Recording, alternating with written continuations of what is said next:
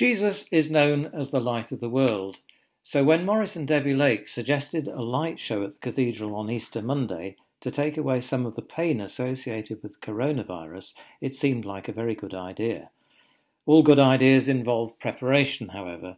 Hymns and songs had to be chosen to give some context to the show, and the lights had to be correctly positioned against the tower and the north nave wall.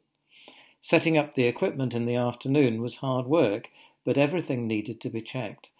The weather had turned cold and a breeze had sprung up, with the promise of rain later, so conditions were not exactly ideal for getting everything right. Several passers-by stopped to find out what was going on, but eventually, after the lights had been tested under the watchful eye of Sir Marlon and the production director, the technical work was finally declared complete. All that remained was to wait for dusk, and to hope that as the clouds gathered overhead, the rain would hold off long enough for the show to go ahead. Eventually, 7 o'clock arrived, the weather had improved slightly, and several passers-by gathered to watch, socially distanced, of course. By the time the first hymn, Love Divine or Love's Excelling, was played aloud, cars were beginning to slow down to get a glimpse of the show. What follows should give you some idea of the celebration, although we can't play some of the hymns for copyright reasons. It was a good public display of faith at Easter, so thank you, Maurice and Debbie.